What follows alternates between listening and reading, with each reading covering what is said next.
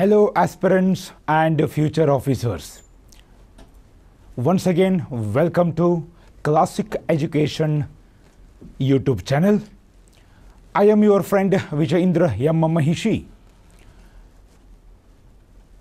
teaching personality development, translation, essay writing, interview skills and spoken and communicative English in Classic for last 15 years. And in the last few classes, my dear friends, we learnt about some parts of the grammar required for a better translation. Then we learnt Kannada to English translation in 4 forms: do form, be plus do form, and have form. And after that, we learnt English to Kannada translation, because both Kannada to English carries 10 marks, English to Kannada translation carries 10 marks in PSI examination. English to Kannada translation carries 25 marks in KIS mains eligibility test, and civil service examination UPSC IAS carries again 20 marks English to Kannada. Yes, my dear friends, ಮತ್ತೊಮ್ಮೆ ತಮಗೆಲ್ಲ classic education YouTube ಚಾನಲ್ಗೆ ಹೃದಯಾತ್ಮಕವಾಗಿ ಸ್ವಾಗತ ಸುಸ್ವಾಗತ. ತಾವೆಲ್ಲ ಹಾಲಿ ಆಕಾಂಕ್ಷಿಗಳು, ಭಾವಿ ಅಧಿಕಾರಿಗಳು ಅಂತ ಹೃದಯಪೂರ್ವಕವಾಗಿ ಗಂಭೀರತೆಯಿಂದ ಸಕಾರಾತ್ಮಕತೆಯಿಂದ ನಂಬಿದ್ದೀನಿ. ಆ ನಿಟ್ಟಿನಲ್ಲಿ ನಾವು ಜ್ಞಾನವನ್ನು ಪಡೀಲೇಬೇಕು. ಭಾಷಾಂತರ ಇದೊಂದು ಭಾಷೆಯ ವಿವಿಧ ಸ್ವರೂಪ ಅಂತ ಹೇಳ್ಕೋಬೋದು. Kannada to English and English to Kannada. ಕಳೆದ ಕೆಲವು ತರಗತಿಗಳಲ್ಲಿ ಕನ್ನಡದಿಂದ ಇಂಗ್ಲೀಷಿಗೆ ಕೆಲವೊಂದು ಭಾಷಾಂತರಗಳನ್ನ ಕಲ್ತಿದ್ದೀವಿ. ಅದಾದಮೇಲೆ ಇಂಗ್ಲೀಷ್ ಟು ಕನ್ನಡನೂ ಕಲ್ತಿದ್ದೀವಿ. ಬಟ್ ಅದೇ ನಿಟ್ಟಿನಲ್ಲಿ ಸ್ವಲ್ಪ ಮುಂದುವರೆದ ಭಾಗವಾಗಿ ಉದ್ದನೆಯ ವಾಕ್ಯಗಳು, ಬೇರೆ ಬೇರೆ ಕ್ಷೇತ್ರದ ಪದ ಸಂಪತ್ತು ಇರುವಂತಹ ವಾಕ್ಯಗಳನ್ನ ಆಯ್ಕೆ ಮಾಡಿಕೊಳ್ಳೋಣ. ಎಷ್ಟು ನಾವು ಈ ಬಗ್ಗೆ ಪಾಠ ಮಾಡಿದ್ರೂ ಅಷ್ಟು ಕಡಿಮೆನೇ, ಯಾಕೆಂದರೆ ಪದ ಸಂಪತ್ತು ಭಾಷೆ ಇದು ಬಹಳ ವಿಶಾಲವಾದದ್ದು ಸ್ನೇಹಿತರೆ. ಅಂದ್ರೂ ಅದರಲ್ಲಿರುವ ಕೆಲವೊಂದು ವಿಶೇಷ ಮಾಹಿತಿಗಳನ್ನ ತಿಳ್ಕೊಳ್ಳೋಣ. ಸೊ ಅದರ ಮುಂದುವರೆದ ಭಾಗವಾಗಿ we can take a 7th example, little bit long sentences. ಅಂದಾಜು 15ರಿಂದ 20 ಪದಗಳಿರುವ ವಾಕ್ಯಗಳು. ನೋಡ್ಕೊಳ್ಳಿ, ಅರ್ಥ ಮಾಡ್ಕೊಳ್ಳಿ. ಉತ್ತರ ನೋಡಲಾರ್ದೇ ಬರುತ್ತಗೋದು, ಆಮೇಲೆ ಉತ್ತರಕ್ಕೆ ಹೋಲಿಕೆ ಮಾಡ್ಕೊಳ್ಳಿ. ನೋಡಿ 1 ಅಥವಾ 2 ಬಾರಿ, ನೋಡಲಾರ್ದೇ 1 ಅಥವಾ 2 ಬಾರಿ ಅವಶ್ಯವಾಗಿ ಪ್ರಾಕ್ಟೀಸ್ ಮಾಡಿ. ಬರೆದು ತೆಗೆಯುವಂತಹ ಹವ್ಯಾಸವನ್ನು ಬೆಳೆಸ್ಕೊಳ್ಳಿ. ಹೆಂಗಾದರೂ ಬರೀತಿರ್ತೀರ, ಓಕೆ. ಸೊ ಸಂಪಾದಕೀಯ ವಿಷಯಗಳನ್ನು, ಕೇಳಬಹುದಾದ ವಿಷಯಗಳನ್ನು, ಶಿಕ್ಷಕರು ಹೇಳಿರುವ ಪತ್ರಿಕೆಗಳಲ್ಲಿಯ ಕೆಲವು ವಿಷಯಗಳನ್ನ ಬರೆದು ತೆಗೆದ್ರೆ ಒಂದು 5-6 ಲಾಭಗಳಾಗ್ತವೆ. Okay. So current affairs, general knowledge, essay, precis writing, translation, vocabulary, English, ಅದನ್ನೇ ಸ್ಪೋಕನ್ ಇಂಗ್ಲೀಷಿಗೂ ಯೂಸ್ ಮಾಡ್ಕೊಳ್ಳುವಂಥದ್ದು. ಈ ರೀತಿ ಸ್ವಲ್ಪ ಯೋಜನೆಯನ್ನು ಹಾಕ್ಕೊಳ್ಳಿ, ಪ್ಲ್ಯಾನ್ ಮಾಡ್ಕೊಳ್ಳಿ, ಟೈಮ್ ಟೇಬಲನ್ನು ಹಾಕ್ಕೊಂಡು ಮಾಡಿದಾಗ ಸೊ ಸ್ಮಾರ್ಟ್ ವರ್ಕ್ ಮಾಡಿ ಸಿಕ್ಕ ಸಮಯದಲ್ಲಿನೇ ಹೆಚ್ಚಿಗೆ ಲಾಭವನ್ನು ರಚನಾತ್ಮಕವಾಗಿ ತೆಗೆದುಕೊಳ್ಳುವ ಹವ್ಯಾಸವನ್ನು ರೂಢಿಸ್ಕೊಳ್ಳಿ. ಆವಾಗ ಈ ರೀತಿ ಸಲಹೆಗಳನ್ನ ನಿಮಗೆ ಕೊಡ್ತಾ ಇರ್ತೀನಿ, ಅವುಗಳನ್ನ ಅನುಸರಿಸೋಣ. ಸೊ ಈಗ 7ನೇ ವಾಕ್ಯ ನಿಮ್ಮ ಮುಂದೆ, English to Kannada. Knowledge occupies ಅನ್ಪ್ಯಾರಲಲ್ಡ್ position in man ಅಪಸ್ಟ್ರಫಿ S life. Preceptor provides knowledge to his ಡಿಸಿಪಲ್ಸ್. Our scriptures rightly place the preceptor above the nurturing and caring parents. ಒಂದು ಆಧ್ಯಾತ್ಮಿಕತೆಯ ಪುಸ್ತಕದಿಂದ ಬಂದಿರಬಹುದಾದಂಥ ಒಂದು ವಾಕ್ಯ ಅಂದ್ಕೊಂಡಿದ್ದೀನಿ. ಎಸ್, ಬಹಳಷ್ಟು ವಿಷಯಗಳನ್ನ ತಿಳ್ಕೊಳ್ಳೋದಿದೆ. First of all, you can divide the sentence in to the parts.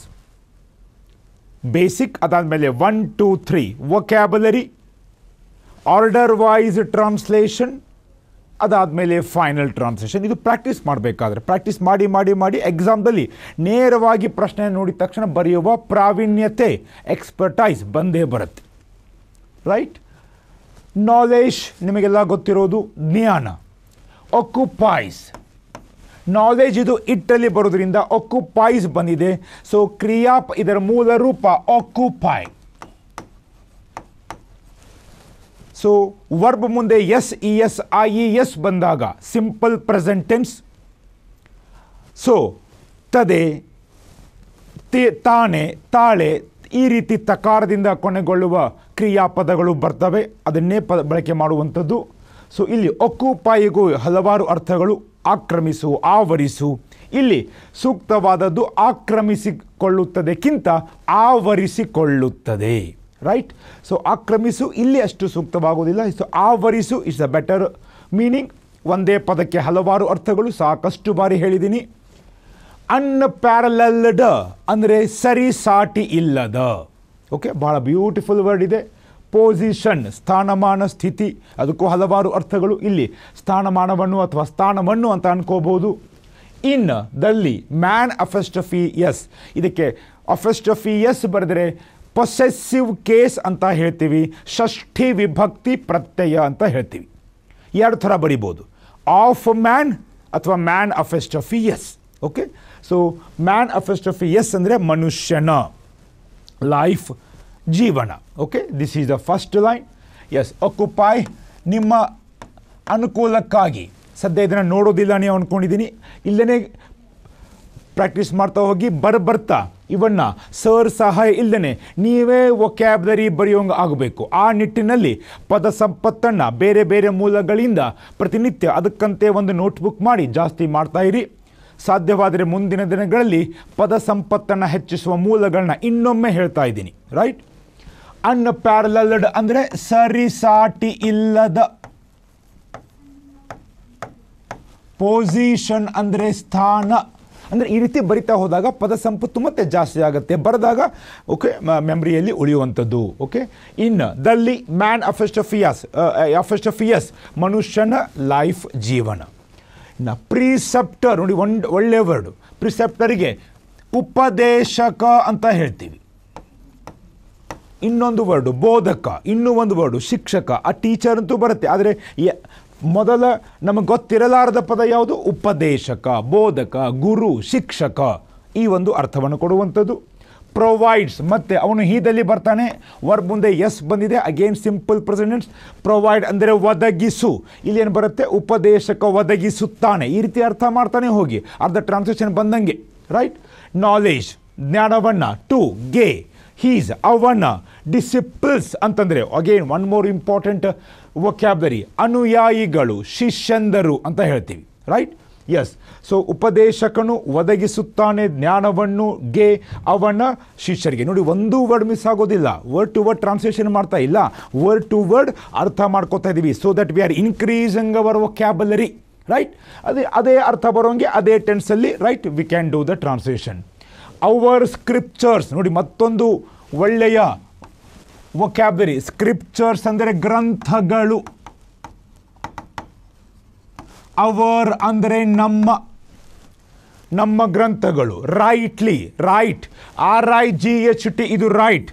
ಈ ಬಾರಿ ಮೊದಲು ಹೇಳಿದ್ದೀನಿ ಹೋಮೋನಿಮ್ ಆಗುತ್ತೆ. ಹೋಮೋನಿಮ್ ಅಂದರೆ ಒಂದೇ ಸ್ಪೆಲ್ಲಿಂಗು, ಒಂದೇ ಉಚ್ಚಾರ, ಅರ್ಥ ಬೇರೆ ಬೇರೆ. ಒಂದು ರೈಟ್ ಅಂದರೆ ಬಲಗಡೆ, he is sitting right to the me, right to me, ನನ್ನ ಬಲಗಡೆ ಕೂತಿದ್ದಾನೆ.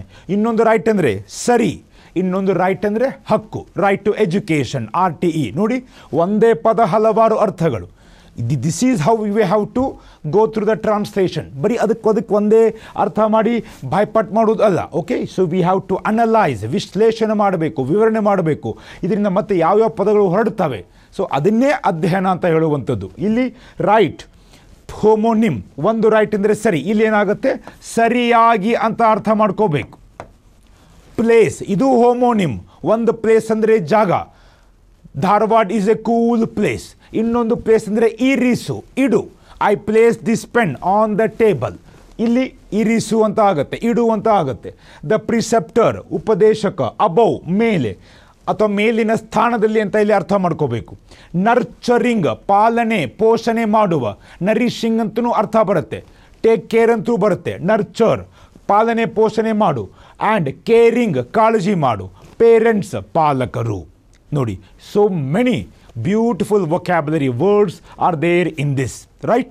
ಈಗ ವೊಕ್ಯಾಬ್ಯುಲರಿ ಆಯಿತು, ಅದೇ ಕ್ರಮಾಂಕದಲ್ಲಿ ಟ್ರಾನ್ಸ್ಲೇಷನ್ ಮಾಡಿ ಅರ್ಥ ಮಾಡ್ಕೊಳ್ಳೋಣ. ಜ್ಞಾನವು ಆವರಿಸುತ್ತದೆ, ಸಿಂಪಲ್ ಪ್ರೆಸೆಂಟ್ ಟೆನ್ಸ್, ಸರಿಸಾಟಿ ಇಲ್ಲದ ಸ್ಥಾನವನ್ನು ದಲ್ಲಿ ಮಾನವನ ಜೀವನದಲ್ಲಿ. ಆಲ್ಮೋಸ್ಟ್ ಬಹುತೇಕವಾಗಿ ನಮಗೆ ಗೊತ್ತಾಗಿದೆ. ಜ್ಞಾನವು ಮಾನವನ ಜೀವನದಲ್ಲಿ ಸರಿಸಾಟಿ ಇಲ್ಲದ ಸ್ಥಾನವನ್ನು ಆವರಿಸುತ್ತದೆ. ಓಕೆ, ನೋಡಿ ಬಂದೇ ಬರುತ್ತೆ my dear friends. Practice makes man perfect. Second sentence, ಉಪದೇಶಕನು ಒದಗಿಸುತ್ತಾನೆ ಜ್ಞಾನವನ್ನು ಅವರಿಗೆ, ಯಾರಿಗೆ? ಅವನ ಅನುಯಾಯಿಗಳಿಗೆ. ಎಲ್ಲ ಸೇರಿ, ಉಪದೇಶಕನು ತನ್ನ ಅನುಯಾಯಿಗಳಿಗೆ ಅಥವಾ ತನ್ನ ಅನುಯಾಯಿಗಳಿಗೆ ಉಪದೇಶಕನು ಜ್ಞಾನವನ್ನು ಒದಗಿಸುತ್ತಾನೆ. ಅದ್ಲಿ ಬದಲಿ ಮಾಡಿದರೂ ಅದೇ ಟೆನ್ಸ್ ಅದೇ ಅರ್ಥ ಇದ್ದರೆ ಏನೂ ತೊಂದರೆ ಇಲ್ಲ. We can do it. ನಮ್ಮ ಗ್ರಂಥಗಳು ಸರಿಯಾಗಿ ಇರಿಸುತ್ತವೆ ಉಪದೇಶಕನನ್ನು ಮೇಲಿನ ಸ್ಥಾನದಲ್ಲಿ, ಎದಕ್ಕಿಂತ ಪಾಲನೆ ಮತ್ತು ಕಾಳಜಿ ಮಾಡುವ ಪಾಲಕರಿಗಿಂತ. ಸೊ ನಮ್ಮ ಗ್ರಂಥಗಳು ಉಪದೇಶಕನನ್ನು ಪಾಲನೆ ಮತ್ತು ಕಾಳಜಿ ಮಾಡುವ ಪಾಲಕರಿಗಿಂತ ಮೇಲಿನ ಸ್ಥಾನದಲ್ಲಿ ಇರಿಸುತ್ತವೆ. 3 ವರ್ಬ್ಗಳು ಸಿಂಪಲ್ ಪ್ರೆಸೆಂಟ್ ಟೆನ್ಸಲ್ಲಿವೆ ಇದಾವೆ. 3 ವರ್ಬ್ಗಳು ಸಿಂಪಲ್ ಪ್ರೆಸೆಂಟ್ ಟೆನ್ಸಲ್ಲಿನೇ ಇದ್ದಾವೆ. ಹಿ, ಶಿ, ಇಟ್. ಇಲ್ಲಿ ಇಟ್ ಬಂದಾಗ IES, ಹಿ ಬಂದಾಗ ವರ್ಬ್ ಮುಂದೆ ಎಸ್, ಆ್ಯಂಡ್ ದೇ ಬಂದಾಗ ವರ್ಬ್ ಡಸ್ ನಾಟ್ ಚೇಂಜ್. ನೋಡಿ, ಎಲ್ಲ ಗ್ರಾಮರ್ ರೂಲ್ ಪ್ರಾಕ್ಟಿಕಲಿ ವಾಸ್ತವಿಕವಾಗಿ ಅನ್ವಯ ಆಗಿದೆ. ಆಯು, ದೇವಿ, verb does not change. Scriptures they, ಅವುಗಳು ಬರ್ತವೆ ಬಹುವಚನ. ಪ್ಲೇಸ್ ಇದು ಏನು ನಾಮಪದ ಅಲ್ಲ, ಇಲ್ಲಿ ಕ್ರಿಯಾಪದ. ಹೋಮೋನಿಮ್ ಎರಡೂ ಕೆಲಸ ಮಾಡುತ್ತೆ, ಇಲ್ಲಿ ಕ್ರಿಯಾಪದ ಥರ ಕೆಲಸ ಮಾಡುತ್ತೆ, ಹೀಗಾಗಿ ಪ್ಲೇಸ್ ಆಗುತ್ತೆ. ಅದು ಒಂದು ವೇಳೆ ಸ್ಕ್ರಿಪ್ಚರ್ ಅಂತ ಒಂದೇ ಏಕವಚನ ಬಂದರೆ ಇದು ಸಹಿತ ಪ್ಲೇಸಸ್ ಆಗ್ತಿತ್ತು. ಇದನ್ನು ನಾವು ಅರ್ಥ ಮಾಡ್ಕೋಬೇಕು ಸ್ನೇಹಿತರೆ, right? So knowledge it, verb ಮುಂದೆ IES, ಪ್ರಿಸೆಪ್ಟರ್ ಹಿ, ವರ್ಬ್ ಮುಂದೆ S, scriptures they, verb does not change. Okay, ಎಲ್ಲೇ ಹೋದ್ರೂ grammar is grammar and it applies. So ಈಗ ಎಲ್ಲ ಸೇರಿ ಏನಂತ ಮಾಡ್ಬೋದು? ಜ್ಞಾನವು ಮನುಷ್ಯನ ಜೀವನದಲ್ಲಿ ಸರಿಸಾಟಿ ಇಲ್ಲದ ಸ್ಥಾನವನ್ನು ಆವರಿಸುತ್ತದೆ. ಉಪದೇಶಕನು ತನ್ನ ಅನುಯಾಯಿಗಳಿಗೆ ಜ್ಞಾನವನ್ನು ಒದಗಿಸುತ್ತಾನೆ. ನಮ್ಮ ಗ್ರಂಥಗಳು ಸರಿಯಾಗಿ ಅಥವಾ ಸರಿಯಾಗಿಯೇ, ನಮ್ಮ ಧರ್ಮಗ್ರಂಥಗಳು ಸರಿಯಾಗಿಯೇ ಉಪದೇಶಕನನ್ನು ಪಾಲನೆ ಮತ್ತು ಕಾಳಜಿ ಮಾಡುವ ಪಾಲಕರಿಗಿಂತ ಹೆಚ್ಚಿನ ಸ್ಥಾನದಲ್ಲಿ ಇರಿಸುತ್ತವೆ. Okay, now all together you can again have the revision. ಜ್ಞಾನವು ಮನುಷ್ಯನ ಜೀವನದಲ್ಲಿ ಸಾಟಿ ಇಲ್ಲದ ಅಥವಾ ಸರಿಸಾಟಿ ಇಲ್ಲದ ಸ್ಥಾನವನ್ನು ಆವರಿಸುತ್ತದೆ. ಉಪದೇಶಕ ತನ್ನ ಶಿಷ್ಯರಿಗೆ ಜ್ಞಾನವನ್ನು ಒದಗಿಸುತ್ತಾನೆ. ನಮ್ಮ ಗ್ರಂಥಗಳು ಸರಿಯಾಗಿ ಉಪದೇಶಕನನ್ನು ಪಾಲನೆ ಮತ್ತು ಕಾಳಜಿ ಮಾಡುವ ಪಾಲಕರಿಗಿಂತ ಹೆಚ್ಚಿನ ಸ್ಥಾನದಲ್ಲಿ ಇರಿಸುತ್ತವೆ. ತವೆ, ತಾನೆ, ತದೆ, simple present tense. Okay, so ನೀವು ಇದನ್ನು 12 ಟೆನ್ಸ್ಗಳಿಗೆ ಪ್ರಯತ್ನ ಮಾಡ್ಬೋದು. ಓಕೆ, ನೋಡೋಣ ಹೆಂಗೆ ಆಗುತ್ತೆ ಅಂತ. So this is a final sentence my dear friends. ಈಗ ಆಕ್ಯುಪೈಸ್ ಬದಲು ಆಕ್ಯುಪೈಯಿಂಗ್ ಅಂತ ಬರುತ್ತೆ. ಪ್ರಾಕ್ಟೀಸ್ ಮಾಡಿ. ಪ್ರೊವೈಡ್ಸ್ ಬದಲು ಪ್ರೊವೈಡಿಂಗ್, ಪ್ಲೇಸ್ ಬದಲು ಪ್ಲೇಸಿಂಗ್, ಹಿಂದ್ಗಡೆ ಹೆಲ್ಪಿಂಗ್ ವರ್ಬ್. ನಾಲೆಜ್ ಇಟ್ಟಲ್ಲಿ ಬರೋದ್ರಿಂದ ಈಸ್ ಆಕ್ಯುಪೈಯಿಂಗ್, ಪ್ರಿಸೆಪ್ಟರ್ ಹಿ ಬರೋದ್ರಿಂದ again is providing, and scriptures ದೇದಲ್ಲಿ ಬರೋದ್ರಿಂದ are playing, present continuous. Okay, knowledge is occupying, ಬಾಕಿ ಎಲ್ಲ ಸೇಮ್. ಪ್ರಿಸೆಪ್ಟರ್ ಈಸ್ ಪ್ರೊವೈಡಿಂಗ್, ಬಾಕಿ ಎಲ್ಲವೂ same. And our scriptures R placing, ನೋಡಿ ಇಲ್ಲಿ ಆರ್ ಬರಬೇಕು, present continuous grammar rule. Verb ING, ಅದಕ್ಕೆ V4 ಅಂತ ಹೇಳ್ತೀವಿ. ಒಮ್ಮೊಮ್ಮೆ ಈ ಅಕ್ಷರವನ್ನು ತೆಗಿಬೇಕು. ಓಕೆ, ಫಾರ್ ಎಕ್ಸಾಂಪಲ್ ಇಲ್ಲೇ ಪ್ಲೇಸಿಂಗ್, ಈ ಅಕ್ಷರ ಹೋಗಿ ING ಬರುತ್ತೆ ನೋಡಿ, ಇದನ್ನು ಕಲಿಬೇಕು. ರೈಟ್. ಸೊ ಪ್ಲೇಸಿಂಗ್, ಇದ್ರ ಹಿಂದ್ಗಡೆ ಈಸ್ ಅಥವಾ ಆರ್ ಅಥವಾ ಆ್ಯಮ್ ಅಂದರೆ ಬಿ ರೂಪದ ಸಹಾಯಕ ಕ್ರಿಯಾಪದಗಳು. ಹಿ ಶಿ ಇಟ್ ಇದ್ದಾಗ ಈಸ್, ಆ ಇದ್ದಾಗ ಆ್ಯಮ್, ಯು ಇದ್ದಾಗ ಆರ್, ದೇ ಮತ್ತು ವಿ ಇದ್ದಾಗ ಆರ್. ಇಲ್ಲಿ ದೇ ಇರೋದ್ರಿಂದ ಆರ್ ಬರುತ್ತೆ. Okay, present continuous tense. ಇಲ್ಲಿ ಏನಾಗುತ್ತೆ ಸ್ನೇಹಿತರೆ, ಯಾವ್ಯಾವುದು ವ್ಯತ್ಯಾಸ ಆಗುತ್ತೆ ಹೇಳಿಬಿಡ್ತೀನಿ. ಆವರಿಸುತ್ತಿದೆ ಆಗತ್ತೆ, ಮೊದಲು ತದೆ ಇತ್ತು, ಆವರಿಸುತ್ತಿದೆ. ಇನ್ನು ಒದಗಿಸುತ್ತಿದ್ದಾನೆ, ಅದಾದ ಮೇಲೆ ಇಲ್ಲಿ ಇರಿಸುತ್ತಿವೆ ಅಥವಾ ಇಡುತ್ತಿವೆ, present continuous. Okay, then present perfect. Knowledge has occupied. Preceptor has provided. Our scriptures have placed. This is how you have to become perfect. 12 ಟೆನ್ಸ್ಗಳಲ್ಲಿ practice ಮಾಡಿ. Right.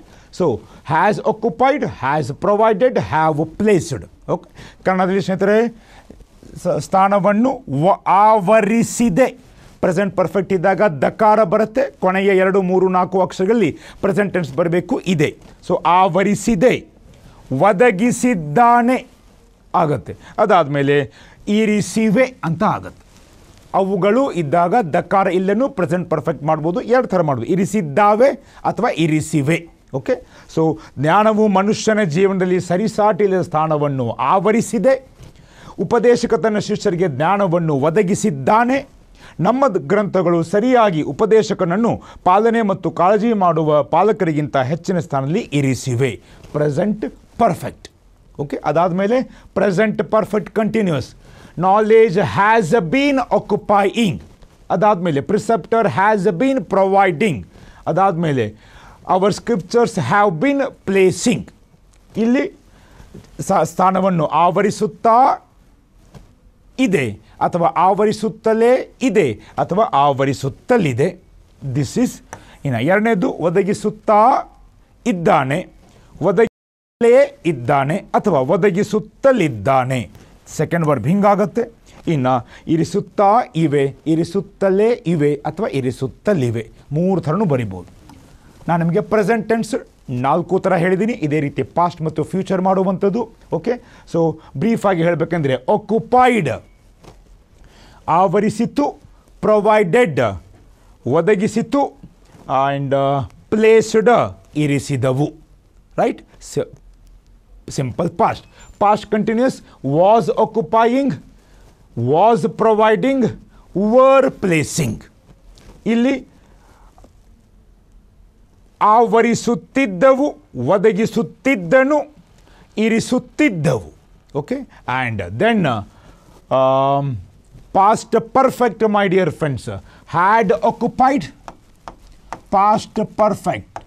Had occupied, had provided, and had placed. Had ಇದ್ದಾಗ ಅಂದರೆ past perfect ಇದ್ದಾಗ ಕನ್ನಡ ಕ್ರಿಯಾಪದದಲ್ಲಿ ಒತ್ತಕ್ಷರ ಬರುತ್ತೆ. Okay, so ಆವರಿಸಿತ್ತು, ಅದಾದಮೇಲೆ this one ಒದಗಿಸಿದ್ದನು, ಅದಾದಮೇಲೆ ಇರಿಸಿದ್ದವು. Okay, ಇನ್ನು past perfect continuous. Had been occupying and had been providing and had been placing. Okay, ಆವರಿಸುತ್ತಾ ಇದ್ದವು, ಒದಗಿಸುತ್ತಲೇ ಇದ್ದನು, ಇರಿಸುತ್ತಲಿದ್ದವು. Okay, 3 ಒಂದೇ ಕಡೆ ಬೇರೆ ಬೇರೆ ಥರ ಜಾಯಿನ್ ಮಾಡಿ ಹೇಳಿದ್ದೀನಿ. ಓಕೆ, ಅದೇ ಥರ ಫ್ಯೂಚರ್ ಟೆನ್ಸಲ್ಲಿ ಕ್ರಿಯಾಪದಲ್ಲಿ ಏನು ಬರುತ್ತೆ? ಉವಕಾರ ಬರುತ್ತೆ. ಓಕೆ, ಸೊ ಇಲ್ಲಿ ಏನಾಗುತ್ತೆ? ಆವರಿಸುವುದು, ಒದಗಿಸುವನು, ಅದಾದಮೇಲೆ ಇರಿಸುವನು. ಅಲ್ಲಿ ವಿಲ್ ಅಥವಾ ಶಾಲ್ V1 ಬಳಕೆ ಮಾಡಬೇಕು. ಇದೇ ರೀತಿ 12 ಥರ ನಾವು ಪ್ರಾಕ್ಟೀಸ್ ಮಾಡಬೇಕು. Future continuous ಆವರಿಸುತ್ತಿರುವುದು, ಒದಗಿಸುತ್ತಿರುವನು, ಇರಿಸುತ್ತಿರುವವು. ಓಕೆ, ಇನ್ನು ಫ್ಯೂಚರ್ ಪರ್ಫೆಕ್ಟ್ ಆವರಿಸಿರುವುದು, ಒದಗಿಸಿರುವನು, ಇರಿಸಿರುವವು. ಓಕೆ, ಇನ್ನು ಫ್ಯೂಚರ್ ಪರ್ಫೆಕ್ಟ್ ಕಂಟಿನ್ಯೂಯಸ್ ಆವರಿಸುತ್ತಾ ಇರುವವು, ಒದಗಿಸುತ್ತಾ ಇರುವನು, ಇರಿಸುತ್ತಾ ಇರುವವು. Right. So this is how you have to practice in all the tenses. Okay, my dear friends. So let's move on to the next translation. Number 8.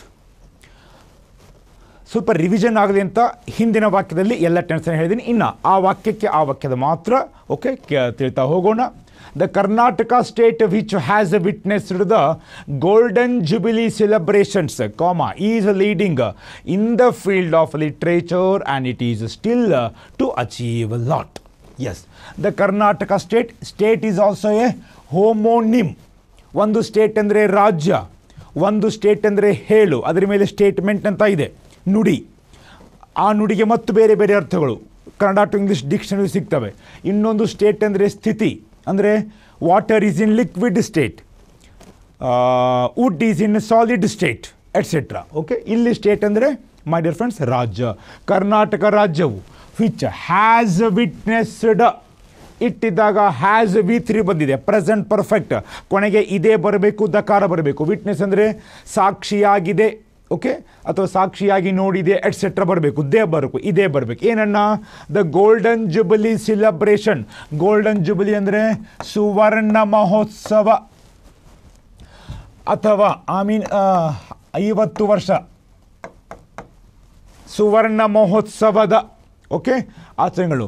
So ಇಲ್ಲಿ ಸಾಕ್ಷಿಯಾಗಿ ಕಂಡಿದೆ ಅಥವಾ ಅದಕ್ಕೆ ಸಾಕ್ಷಿಯಾಗಿದೆ ಅಂತ ಬರಿಬೋದು, ಆದರೆ ದಕಾರ ಬರಬೇಕು ಆ್ಯಂಡ್ ಇದೇ ಬರಬೇಕು, because it is present perfect. Is leading, present continuous ಬಂದು ನೋಡಿ, ಇಲ್ಲಿ ಪ್ರೆಸೆಂಟ್ ಪರ್ಫೆಕ್ಟ್, ಇಲ್ಲಿ present continuous. Is leading, lead ಅಂದರೆ ಮುನ್ನಡೆಯುತ್ತಿದೆ ಅಂತ ಬರೆಯುವಂಥದ್ದು, right. In the field of, ಕ್ಷೇತ್ರದಲ್ಲಿ. ಯಾವ ಕ್ಷೇತ್ರ? ಆಫ್ ಅಂದರೆ ನಿಮಗೆ ಗೊತ್ತಿರೋಂಗೆ ನ ರ ದ ಯ ಳ, ಮುಂದೆ ಹೇಳಿದ ಅದರ ಅರ್ಥ ಅಂತ. ಲಿಟ್ರೇಚರ್ ಸಾಹಿತ್ಯ, ಸೊ ಸಾಹಿತ್ಯದ ಬರುತ್ತೆ. ಆ್ಯಂಡ್ ಇಟ್ ಈಸ್ ಸ್ಟಿಲ್ ಅಂದರೆ ಇನ್ನೂ ಮಾಡಬೇಕು. I have to still study, I have to still read a book.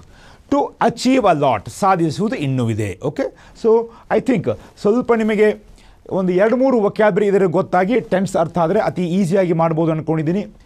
The Karnataka ರಾಜ್ಯವು ಅಥವಾ ಯಾವ ಕರ್ನಾಟಕ ರಾಜ್ಯವು ಸಾಕ್ಷಿಯಾಗಿ ನೋಡಿದೆ ಅಥವಾ ಸಾಕ್ಷಿಯಾಗಿ ಕಂಡಿದೆ ಏನನ್ನ? ಸುವರ್ಣ ಮಹೋತ್ಸವದ ಆಚರಣೆಗಳನ್ನ, ಮುನ್ನಡೆಯುತ್ತಿದೆ ಸಾಹಿತ್ಯದ ಕ್ಷೇತ್ರದಲ್ಲಿ ಮತ್ತು ಸಾಧಿಸುವುದು ಇನ್ನೂ ಬಹಳ ಇದೆ. ಓಕೆ, ಸೊ ಎಲ್ಲ ಸೇರಿ ಯಾವ ಕರ್ನಾಟಕ ರಾಜ್ಯವು ಸುವರ್ಣ ಮಹೋತ್ಸವದ ಆಚರಣೆಗಳನ್ನು, ಸೆಲೆಬ್ರೇಷನ್ ಆಚರಣೆಗಳನ್ನು ಸಾಕ್ಷಿಯಾಗಿ ಕಂಡಿದೆಯೋ ಅಥವಾ ಆಚರಣೆಗಳಿಗೆ ಸಾಕ್ಷಿಯಾಗಿದೆಯೋ, ಸೆಲೆಬ್ರೇಷನ್ಸ್ ಆಚರಣೆಗಳು,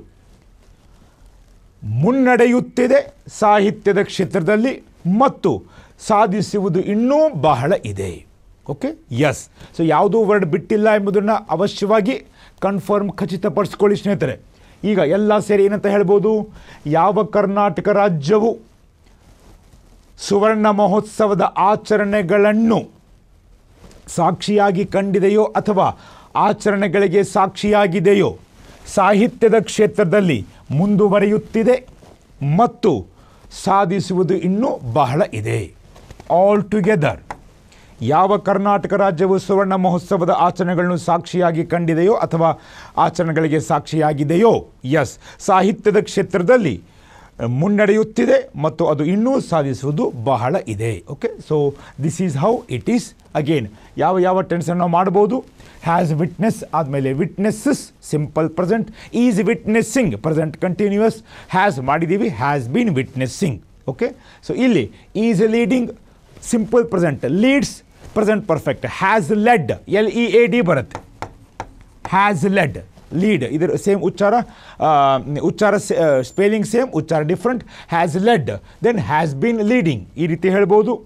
ಓಕೆ, ಸೊ ಈ ರೀತಿ 4 ಥರದ ಟೆನ್ಸ್ಗಳನ್ನ ಮತ್ತೆ ನೀವು ಪ್ರಾಕ್ಟೀಸ್ ಮಾಡ್ಬೋದು ಸ್ನೇಹಿತರೆ, right. Next we shall go to the next example.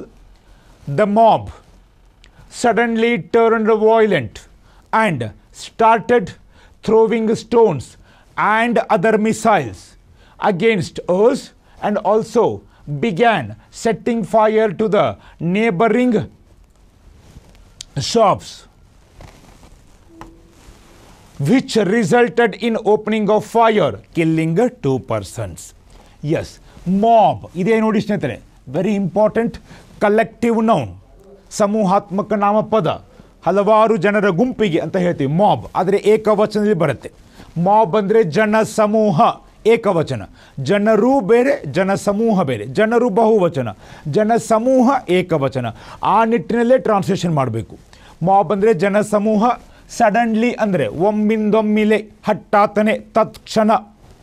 Turned, ಇಲ್ಲಿ ನೋಡಿ ಮಾಬ್ ಜನ ಸಮೂಹ ಇರೋದ್ರಿಂದ ಟರ್ನ್ಡ್ ಸಿಂಪಲ್ ಪ್ರೆಸೆಂಟ್ ಟೆನ್ಸ್ ಇದೆ, V2, ತಿರುಗಿತು ಅಂತ ಹೇಳಬೇಕು. ಪೀಪಲ್ ಟರ್ನ್ಡ್, ಜನರು ತಿರುಗಿದರು, ಆದರೆ ಜನರ ಗುಂಪು ತಿರುಗಿತು. Okay, this is the important thing here. Collective noun, ತಿರುಗಿತು, ಅದು ಎಲ್ಲ ಸೇರಿ ಒಂದೇ. ಏದಕ್ಕೆ ತಿರುಗಿತು? ವಾಯ್ಲೆಂಟ್, ಹಿಂಸೆಗೆ. ವಾಯ್ಲೆಂಟ್ ಅಂದರೆ ಹಿಂಸೆಗೆ. ಆ್ಯಂಡ್ ಮತ್ತು ಸ್ಟಾರ್ಟೆಡ್, ಅಗೇನ್ ಸಿಂಪಲ್ ಪಾಸ್ಟ್, ಆರಂಭಿಸಿತು. ಜನ ಸಮೂಹ ಆರಂಭಿಸಿತು. ಏನನ್ನ? ಥ್ರೋವಿಂಗ್ ಸ್ಟೋನ್ಸ್, ಕಲ್ಲುಗಳನ್ನು ಎಸೆಯಲು. And other missiles, missile my dear friends, ಒಂದು ಅರ್ಥ ಕ್ಷಿಪಣಿ, ಇನ್ನೊಂದು ಅರ್ಥ ಎಸೆಯುವ ಅಸ್ತ್ರಗಳು, ಶಸ್ತ್ರಾಸ್ತ್ರಗಳು ಅಂತ ಹೇಳ್ತೀವಿ. ಇಲ್ಲಿ ಕ್ಷಿಪಣಿ ಯೂಸ್ ಮಾಡೋಂಗಿಲ್ಲ. ವಿ ಹ್ಯಾವ್ ಟು ಯೂಸ್ ಎಸೆಯುವ ಅಸ್ತ್ರಗಳು ಅಥವಾ ಶಸ್ತ್ರಗಳು. ಅಗೇನ್ಸ್ಟ್ ಅಂದರೆ ವಿರುದ್ಧ ಅಥವಾ ಒಮ್ಮೊಮ್ಮೆ ನಮ್ಮ ಮೇಲೆ ಅಂತಲೂ ಹೇಳ್ಬೋದು. ಅಸ್, ನಮ್ಮ ಮೇಲೆ. ಆ್ಯಂಡ್ ಆಲ್ಸೋ, ಅದೂ ಕೂಡ ಮಾಡಲು ಶುರು ಮಾಡಿದರು. ಏನು? Began, again simple past. Begin, began, begun, simple past V2. ಆರಂಭಿಸಿತು. ಯಾಕೆ? ಮಾಬ್, ಜನ ಸಮೂಹ, ಸಮೂಹಾತ್ಮಕ ನಾಮಪದ, ಏಕವಚನ. ಸೊ ಆರಂಭಿಸಿತು. ಸೆಟ್ಟಿಂಗ್ ಫೈರ್, ಬೆಂಕಿ ಇಡಲು. 2, ಅದಕ್ಕೆ, ಏನಕ್ಕೆ? ನೇಬರಿಂಗ್, ಅಕ್ಕಪಕ್ಕದ, ನೆರೆಹೊರೆಯ. ಶಾಪ್ಸ್, ಅಂಗಡಿಗಳಿಗೆ. ವಿಚ್, ಇದು ಕಂಜಂಕ್ಷನ್. ಇದರಿಂದ ಏನಾಯಿತು ಮುಂದೆ ಹೇಳಿದ್ದಾರೆ. ಎರಡು ವಾಕ್ಯಗಳನ್ನ ಜೋಡಿಸುವ ಪದ ಕಂಜಂಕ್ಷನ್, ಸಮುಚ್ಚಾವಯ ಅಥವಾ ಸಂಯೋಜನಾವಯ. ವಿಚ್ ರಿಸಲ್ಟೆಡ್, ಅದರಿಂದ ಫಲಿತಾಂಶ ಏನಾಯಿತು? ಇನ್ ಓಪನಿಂಗ್ ಆಫ್ ಫೈರ್. ಪೊಲೀಸ್ ಭಾಷೆಯಲ್ಲಿ ಓಪನಿಂಗ್ ಆಫ್ ಫೈರ್ ಅಂದರೆ ಓಕೆ, ಗೋಲಿಬಾರ್, ಗುಂಡಿನ ಚಕಮಕಿ. ಓಕೆ, ಸೊ ಬೆಂಕಿಯನ್ನು ತೆಗೆಯುವುದು ಅಂದರೆ ಏನು? ಓಕೆ, ಅದರ ಅರ್ಥ ಮಾಡ್ಕೋಬೇಕು. ಓಕೆ, ತಾರ್ಕಿಕವಾಗಿ ವಿಚಾರ ಮಾಡಿದಾಗ ಇದು ಗೋಲಿಬಾರ್, ಗುಂಡಿನ ಚಕಮಕಿ ಅಂತ ಹೇಳ್ಬೋದು. ಆರಂಭವಾಯಿತು. ಅದರಿಂದ ಕಿಲ್ಲಿಂಗ್, ಅದರಿಂದ ಏನಾಯಿತು? ಇಬ್ಬರು ಜನರು ಓಕೆ ಮೃತಪಟ್ಟರು. ಓಕೆ, ಬಹಳ ಒಂಥರ ಬೇರೆ ಬೇರೆ ವೊಕ್ಯಾಬ್ರಿ ಇರುವಂತಹ, ವಿಶಿಷ್ಟ ಅರ್ಥ ಕೊಡುವಂತಹ ಅಪರಾಧಿ ಸಂಬಂಧ ಒಂದು translation. Okay, this is what we have understood that vocabulary. ಈಗ ಅದೇ ಕ್ರಮಾಂಕದಲ್ಲಿ ಟ್ರಾನ್ಸ್ಲೇಷನ್ ಮಾಡಿ ಅರ್ಥ ಮಾಡ್ಕೊಳ್ಳೋಣ. ಸೊ 2ನೇ 3ನೇ ಸ್ಟೆಪ್ ಇಲ್ಲಿ ಬಹಳ ವ್ಯತ್ಯಾಸ ಇಲ್ಲ. ಓಕೆ, ಆಲ್ಮೋಸ್ಟ್ ಸೇಮ್ ಇದೆ. ಯಾವುದಕ್ಕೂ ಪ್ರಾಕ್ಟೀಸ್ ಮಾಡಲಿಕ್ಕೆ ವಿವರವಾಗಿಯೇ ಮಾಡೋಣ. ಜನಸಮೂಹ, ಜನಜಂಗುಳಿ, ಒಮ್ಮಿಂದೊಮ್ಮೆಲೆ ತಿರುಗಿತು ಹಿಂಸೆಗೆ ಮತ್ತು ಆರಂಭಿಸಿತು ಕಲ್ಲುಗಳನ್ನು ಎಸೆಯಲು ಮತ್ತು ಅದರ ಶಸ್ತ್ರಾಸ್ತ್ರಗಳನ್ನು ಅಥವಾ ಎಸೆಯುವ ಅಸ್ತ್ರಗಳನ್ನು ಎಸೆಯಲು ಆರಂಭಿಸಿತು. ಯಾರ ಮೇಲೆ? ನಮ್ಮ ವಿರುದ್ಧ ಅಥವಾ ನಮ್ಮ ಮೇಲೆ. ಮತ್ತು ಅದನ್ನು ಆರಂಭಿಸಿತು. ಏನನ್ನ? ಬೆಂಕಿ ಇಡಲು ಆರಂಭಿಸಿತು. ಏನಕ್ಕೆ? ಅಕ್ಕಪಕ್ಕದ ಅಂಗಡಿಗಳಿಗೆ. ಇದರಿಂದ ಏನಾಯಿತು? ಫಲಿತಾಂಶ ಗೋಲಿಬಾರ್ ಆರಂಭವಾಯಿತು. ಇದರಲ್ಲಿ ಇಬ್ಬರು ಮೃತಪಟ್ಟರು. ಎಲ್ಲ ಸೇರಿ ಜನಜಂಗುಳಿ ಒಮ್ಮಿಂದೊಮ್ಮೆಲೆ ಅಥವಾ ಹಠಾತ್ತನೆ ಹಿಂಸೆಗೆ ತಿರುಗಿತು ಮತ್ತು ನಮ್ಮ ವಿರುದ್ಧ ಕಲ್ಲುಗಳನ್ನು ಮತ್ತು ಎಸೆಯುವ ಅಸ್ತ್ರಶಸ್ತ್ರಗಳನ್ನು ಎಸೆಯಲು ಆರಂಭಿಸಿತು ಮತ್ತು ಅಕ್ಕಪಕ್ಕದ ಅಂಗಡಿಗಳಿಗೆ ಬೆಂಕಿ ಇಡಲು ಆರಂಭಿಸಿತು. ಇದರಿಂದ ಪರಿಣಾಮವಾಗಿ ತೆರೆದ ಗೋಲಿಬಾರ್ದಲ್ಲಿ ಅಥವಾ ಗುಂಡಿನ ಚಕಮಕಿಯಲ್ಲಿ ಇಬ್ಬರು ಮೃತಪಟ್ಟರು. This is the whole translation. ಇದನ್ನು ಬರೆದಾಗ ಅಗೇನ್ ಹ್ಯಾವ್ ದ ರಿಪಿಟೇಷನ್. ಜನಸಮೂಹ ಹಠಾತ್ತನೆ ಹಿಂಸೆಗೆ ತಿರುಗಿತು ಮತ್ತು ಕಲ್ಲುಗಳನ್ನು ಮತ್ತು ಇತರ ಆಯುಧಗಳನ್ನು, ಶಸ್ತ್ರಗಳನ್ನು ಅಥವಾ ಶಸ್ತ್ರಾಸ್ತ್ರಗಳನ್ನು ಅಂತ ಹೇಳಿದ್ದೀನಿ, ನಮ್ಮ ವಿರುದ್ಧ ಎಸೆಯಲು ಆರಂಭಿಸಿತು ಮತ್ತು ಅಕ್ಕಪಕ್ಕದ ಅಂಗಡಿಗಳಿಗೆ ಬೆಂಕಿ ಇಡಲು ಅಥವಾ ಹಚ್ಚಲು ಆರಂಭಿಸಿತು. ಇದರ ಪರಿಣಾಮವಾಗಿ ತೆರೆದ ಗೋಲಿಬಾರ್ದಲ್ಲಿ ಇಬ್ಬರು ಮೃತಪಟ್ಟರು. ಓಕೆ, ಸೊ ಸುದೀರ್ಘವಾಗಿ ನೋಡ್ಕೊಳ್ಳಿ. ಓಕೆ, ಸೊ ಇಲ್ಲಿ ಸ್ವಲ್ಪ ನಾವು ಜಾಣ್ತನ ಯೂಸ್ ಮಾಡಬೇಕಾದಂದರೆ ಮಿಸೈಲ್ಗೆ 2-3 ಅರ್ಥ. ಓಕೆ, ಅದನ್ನು ಇಲ್ಲಿ ಆಯುಧಗಳು, ಶಸ್ತ್ರಾಸ್ತ್ರಗಳು ಅಥವಾ ಎಸೆಯುವ ಅಸ್ತ್ರಗಳು ಅಂತ ಯೂಸ್ ಮಾಡ್ಬೋದು. Okay, so this is what it is. ಮತ್ತು ಮಾಬ್ ಇದು ಏಕವಚನ ಇರೋದ್ರಿಂದ ತಿರುಗಿತು, ಆರಂಭಿಸಿತು ಅಂತ ಹೇಳಬೇಕು ಹೊರತು ಆರಂಭಿಸಿದರು ಅಲ್ಲ. Right, so that has to B ಕ್ಯಾಪ್ಟರ್ in mind. S, next ನಿಮ್ಮ ಅಚ್ಚುಮೆಚ್ಚಿನ ಕನಸಿನ ಇಲಾಖೆ, ಆರಕ್ಷಕ ಇಲಾಖೆ, ಪೊಲೀಸ್ ಡಿಪಾರ್ಟ್ಮೆಂಟ್ ಆಧಾರಿತವಾಗಿ ಇರೋ ಒಂದು ವಾಕ್ಯ.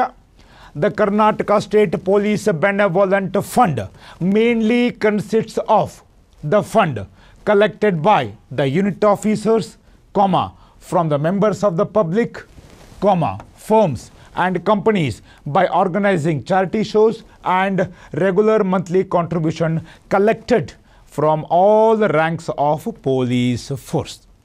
Yes.